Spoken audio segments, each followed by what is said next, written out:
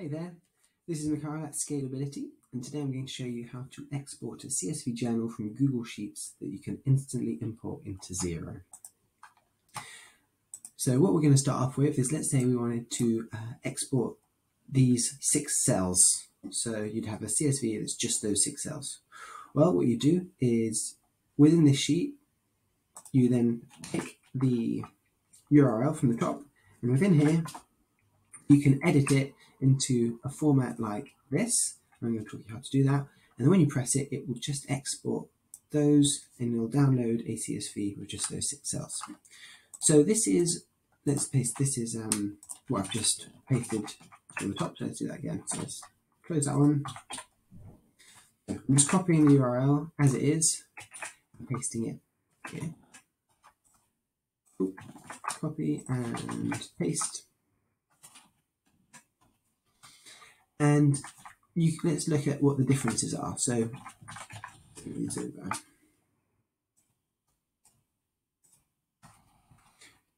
everything is the same up until this point here. So you've got the Google sort of base domain, then you've got this code here, which is the sheet ID. So this is unique to this whole spreadsheet. So if I continue adding tabs and pick the URL from each of those tabs, these would stay the same. You then have, after that, edit hashtag grid 0, and that's this first tab. If I had another sheet, that grid equals 0, the next one would have, well, let's go to the next one. You can see that it has a different GID, so I guess it's like a tab ID. So this one is this long number, but the other one is just 0. The rest of it is the same. So what we do is, you can see that it replaces edit hashtag with export, question mark, format equals CSV, and the and sign. So you'd replace this bit with that. The GID equals 0 stays the same, and then you add and range equals, and then you put the range in a normal format. So if I wanted to export this bit, well, actually I've already put that and it's here. But if I wanted to do that from this one, let's take this one, put it here, and start editing.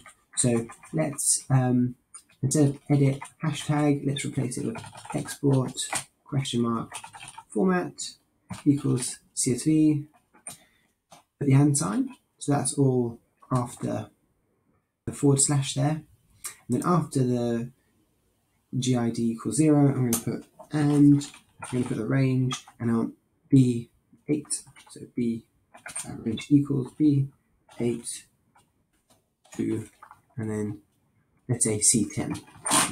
10. So I'm just showing my window, so you can't actually see what that looked like if I exported it. But I'm going to export it in the background. I'm going to open it, and I'm just going to paste it in, and you can see that it's the same. So you won't be able to see this, but I can reassure you that it worked. If I paste it, you get those 4.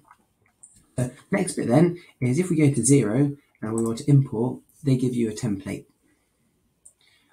So let's download template file.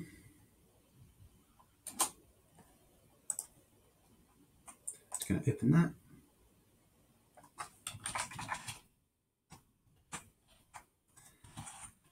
And here we go. Let's make this a little bit smaller. So these are the headings you need if you want to import a journal into Xero. You can combine that with this export to be able to quickly import a journal into Xero, or invoices or bills if you put them together in a spreadsheet. But I don't use the trackings in the demo company, so these are just the mandatory ones. Let's say the narration was journal for 2020, the date, just today's date, and then description, account code. I don't actually know what account codes they've got in here, so let's just have a little check. So let's do, we've got medical insurance, So we're going to do medical insurance, and I'm sure they've got accruals. 805.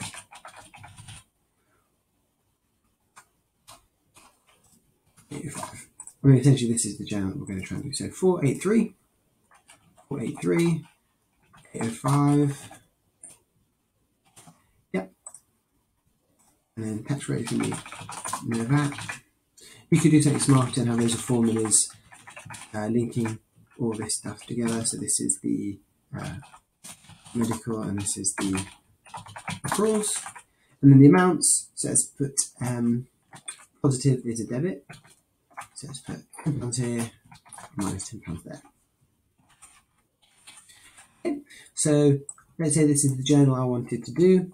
I would then edit this and put B14 to B16. Okay, I'll export this.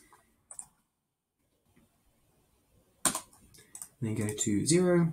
I could browse and install the sheet that I've just downloaded.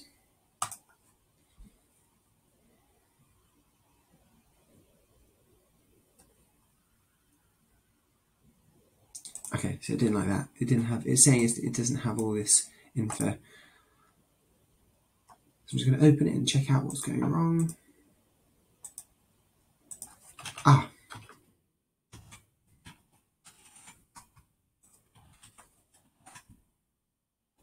Although I've edited it, it's still linking to the old stuff. So let's copy that and type in from scratch. This is got a different hyperlink to the one that's typed there. So let's click on that. Try that again.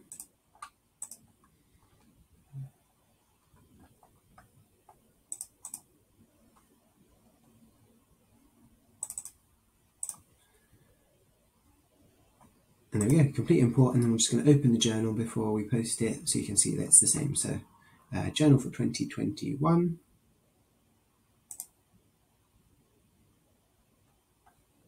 And there we go, you can see all those fields have been populated, and then we could just post. It's demo company, so let's just post that.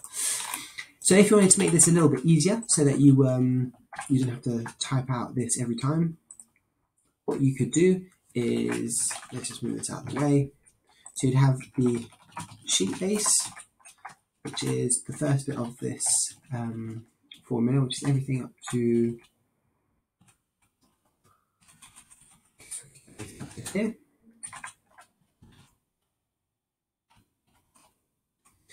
And then we would have the sheet number or sheet name, which is the GID, which in this case is 0.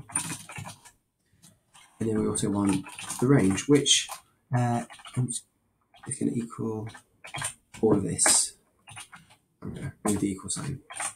And then the hyperlink that we're going to use to export it is going to be, let's concatenate, it's going to be that.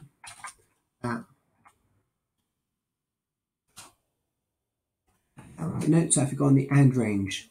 So let's put in here, it's going to be and range equals. So you can see that this is the same as what we had before.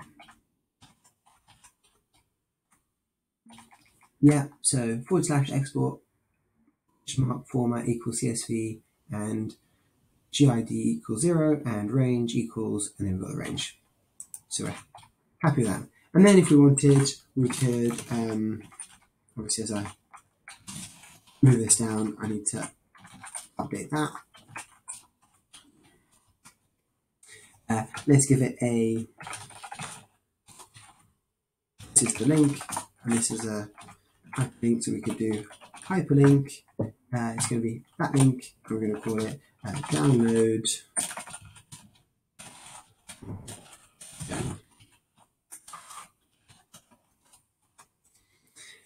There we go. So if we were to change this to 15, and this is minus that one,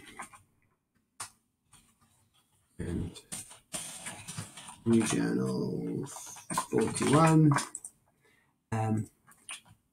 This is B23, yeah, to G25. Yep, that works. And we can also make this a formula. So we could say equals concatenate, and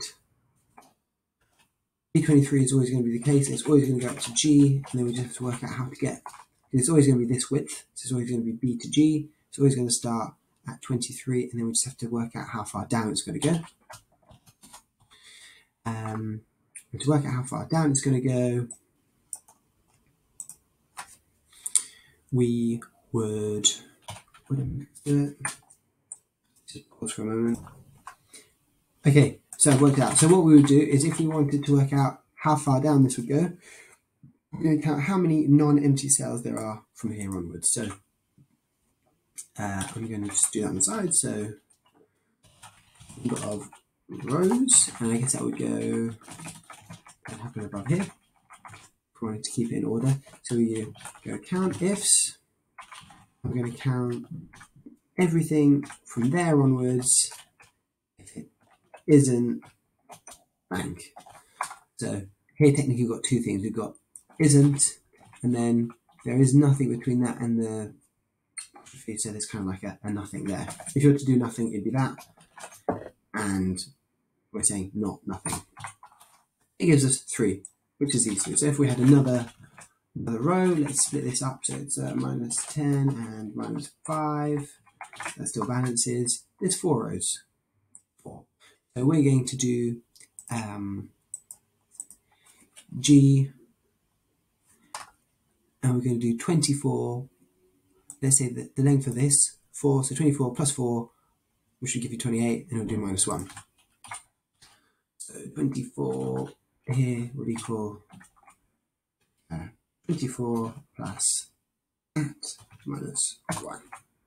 There you go, up to G27. So that works. And now we never have to worry about how many rows there are. We could just continue adding, let's say minus 3 and minus 2, and go up to G28. It would know. Obviously, you need to make sure there's a narration here, because it's doing it based on counting in this column, but you'd always have to make sure that there are that they're all full lines. There we go. Once you've done that, download it, and then you go straight into here, import, browse for it.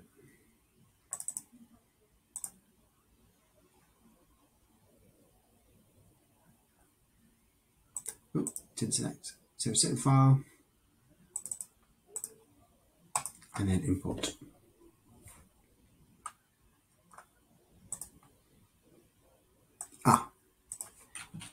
It wasn't B23, it was B24. I inserted a row there, didn't I?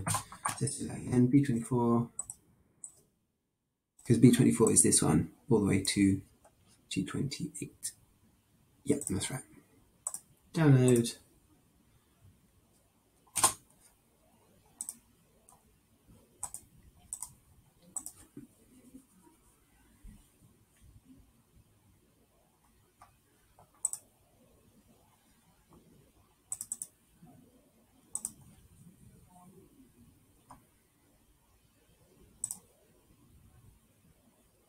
There you go, new journal 41.